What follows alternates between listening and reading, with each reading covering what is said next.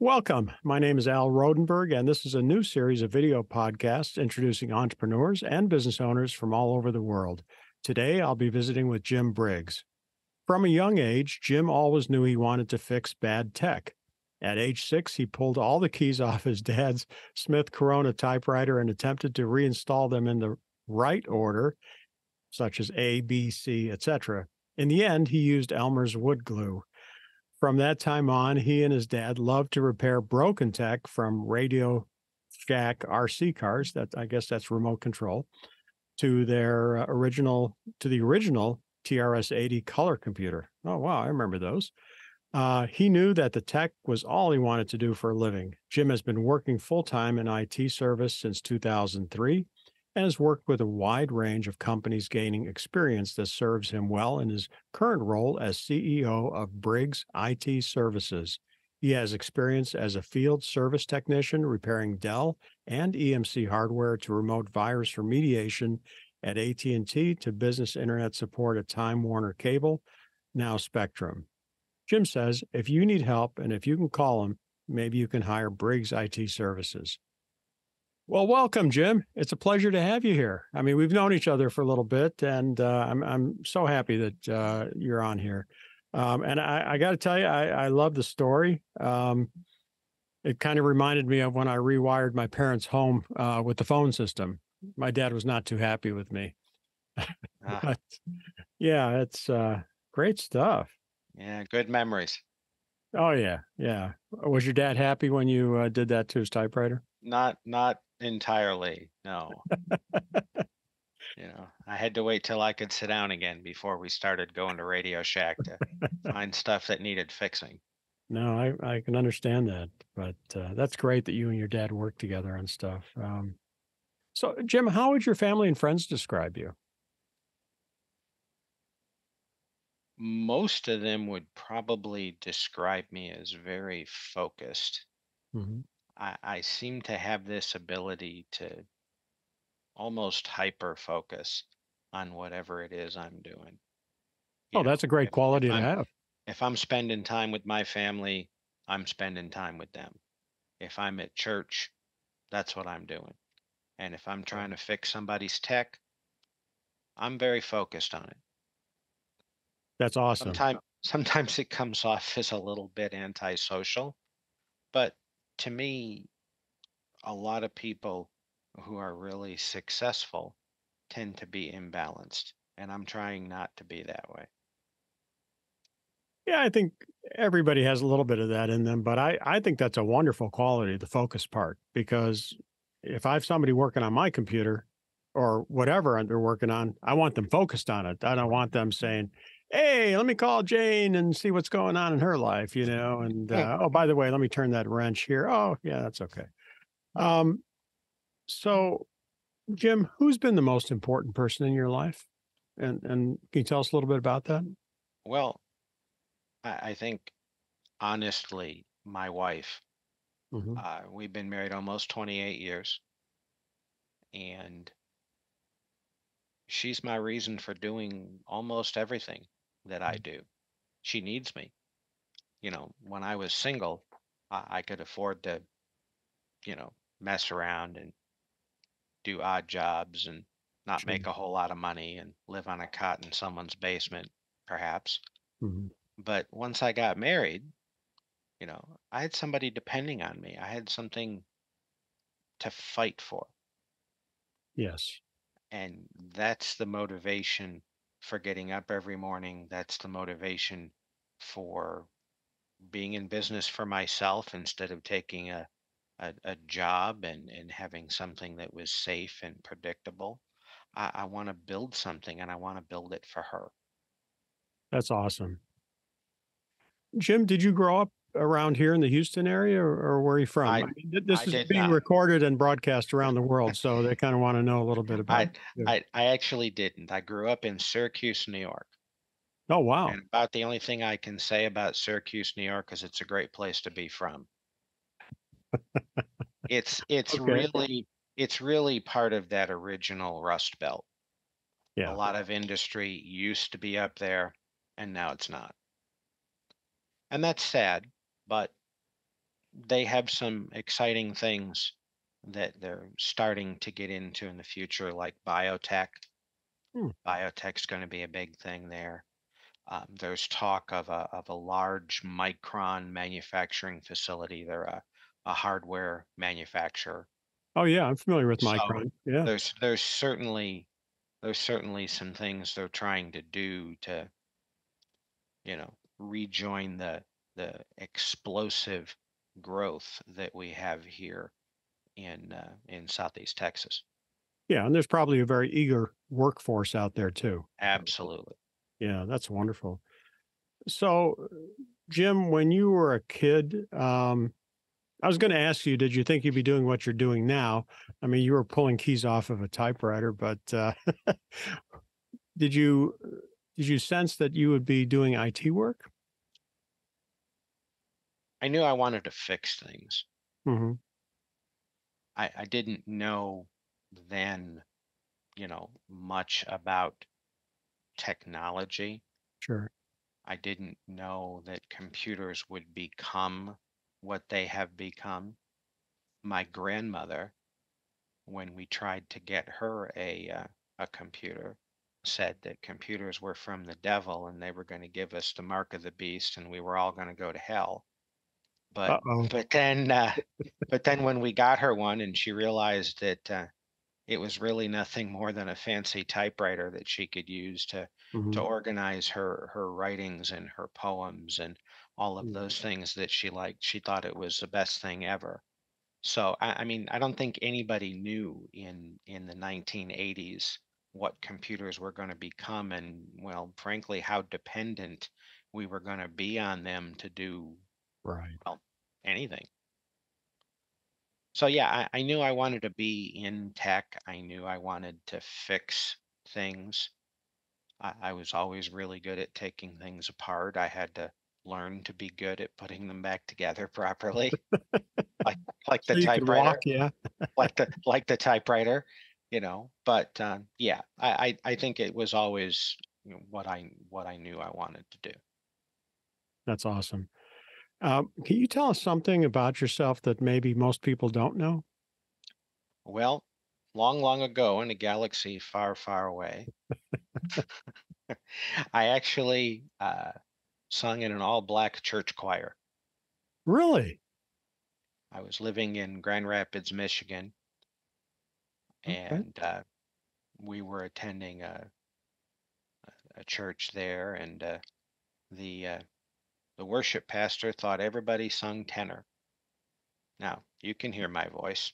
I'm pretty sure I do not sing tenor, but it was a great experience, and I have some great relationships from those times. Oh, that's awesome.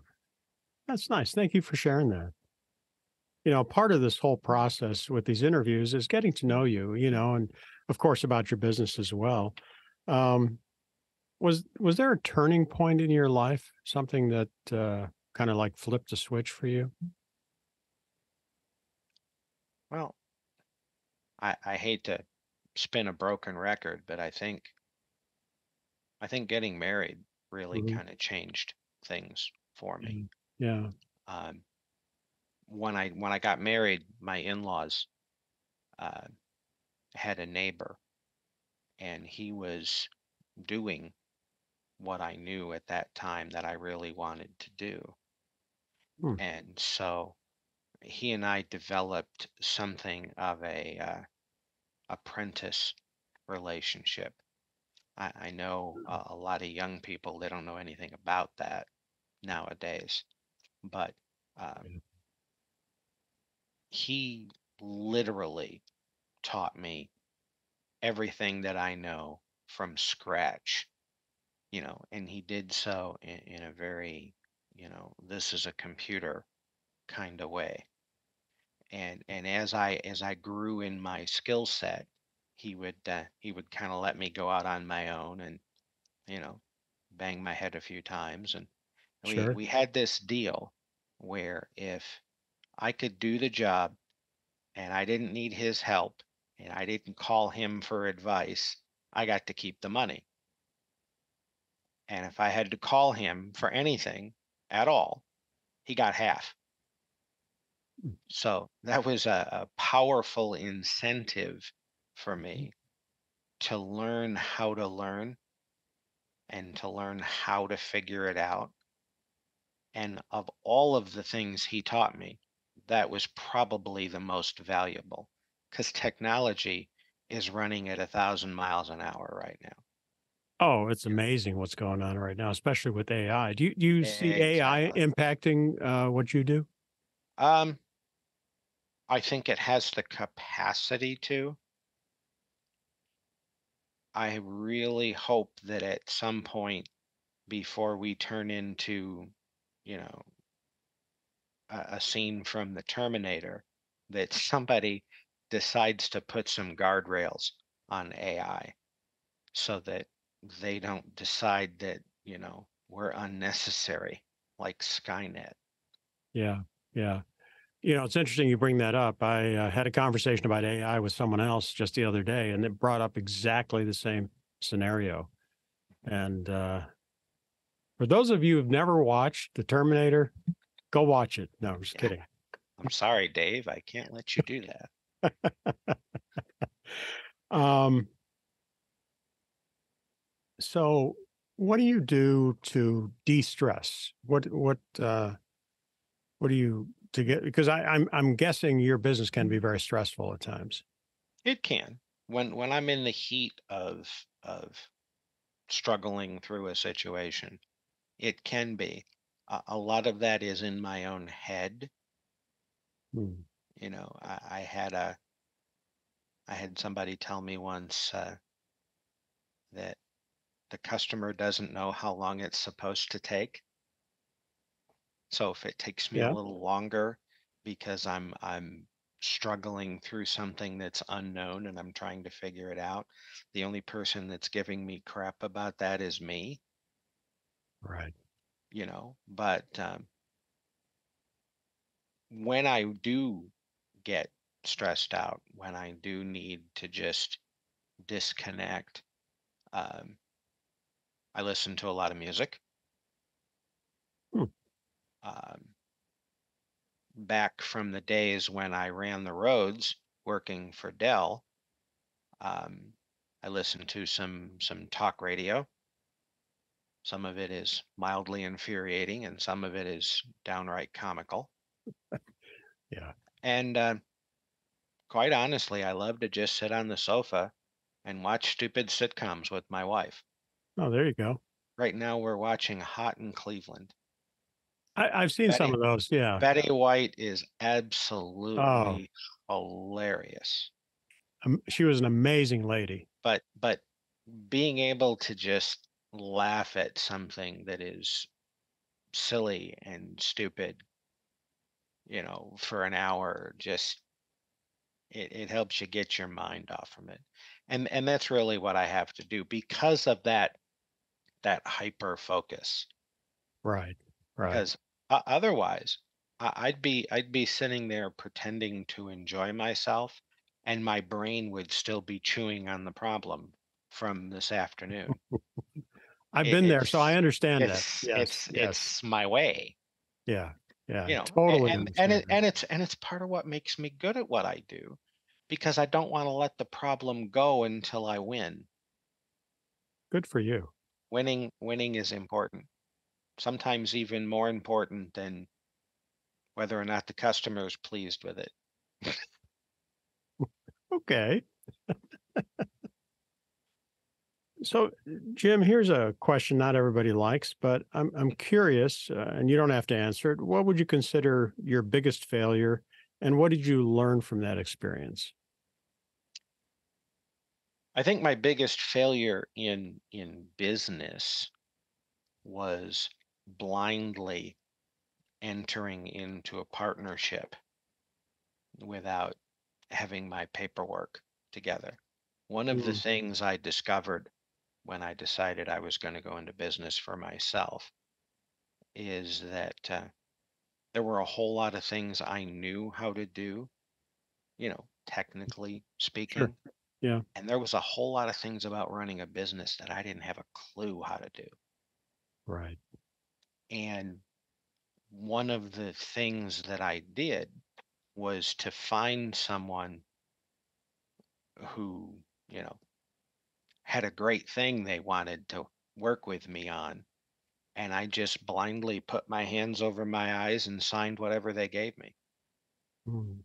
And in the end, the big deal that we got together to work on turned out to be not so big of a deal. And the whole thing went south pretty quickly. But Yeah. I guess what I learned from that is one of the people that you have that you can trust is a good lawyer. And you don't sign nothing Yeah. without them looking it over first. Yeah. You don't sign a new declaration page on your auto policy without letting them look it over first, Mm. because it matters. It does. There's a lot of Things, details that we things, ignore. Yeah. and sometimes we're so eager to make things happen and to grow and to get the big deal that we go in with our blinders on. Yep. Been there, done that. Yes. So that's that That's was the why I'm most. running $1 billion company because I've done no, I'm just kidding. Yeah, you and me both. Yeah. So Because that's great. we're in a big studio and Uh-huh. you know Exactly. 3 camera system and Yeah. Yeah. you know With aerials on zip wires and the whole deal. Yeah, there you go. because we did it all right the first time out of the gate. So, Jim, tell me a little bit about, or tell us, the audience, a little bit more about your business and what you do for your clients. A majority of my work right now basically falls into 3 categories. Mhm. I function as an outsourced help desk. I Okay. get calls all the time, this isn't working or that isn't working or the printer isn't printing or the program isn't opening or the update isn't installing. And I can connect remotely usually and fix the issue pretty quickly. I can get in a car and go see them and take care of it if I need to. The second thing that I spend a lot of time on is what I'm going to call network administration. You have a new person, you need to set up an email, a password doesn't work, Mm. some setting needs to be Right. changed in the central network that affects everybody, new hardware needs to be installed. All of those things are part of administering a network. And then that third function is the one I've been doing for the longest, and that's the technician. I'm going to get in a car and I'm going to take out my screwdrivers and my 8 pound sledgehammer and I'm going to, you know, make it fixed Yeah. one That, way that or works the real other. well with the sledgehammer, doesn't it? Yeah. Yeah. Yeah. You know, So, so that's what I spend most of my time doing. Are there other things that I can do and that I do occasionally? Sure. I help people come up with plans for security and plans for yeah, I was going to backing up ask you their about security. data. Yeah. The security thing has got to be big now, isn't it? It is growing as business owners start to realize that they too are a potential target. A lot of really small business owners, places that maybe have a couple of employees and in an office and you know a lot of times they think that no one's going to come after them because they're too small, they're too insignificant, they're too off the radar. I wish that were true. It really isn't. Right. I worked maybe a year ago now with a high level, multi level marketing salesperson. And she had a lot of stuff going here and there, and a lot of money changing hands, and a lot of moving pieces. And somehow a bad guy got onto her machine and waited for her to access her PayPal and drained every account connected to her PayPal in about 20 minutes. Wow. Wow. She Yeah. Mm. She understood that there were risks out there, but like a lot of small business owners, she didn't think she was a target. I gave a talk on cybersecurity a long time ago, and you're exactly right. The small business owner, especially for a ransomware attack, is one of the top priorities because that small business owner cannot afford to be out of business. That's right. Absolutely can't afford it. So, um, and if they open up their Google Drive or their OneDrive and think that, oh, it's secure, they should be talking to you about securing their system. Yep. The best protection, bar none, against any sort of virus attack is a rock solid, redundant, off-site backup. Mhm. Yeah. Yeah. Because, you know, you want to encrypt my stuff? Great. I'll flush it. I'll restore the backup. You know, eat crap, bad guy in Russia. Say that again. Eat crap, bad guy in Russia. Oh, yeah. Okay. No, no money for you. You come back 1 year. Always pay extra for the bread.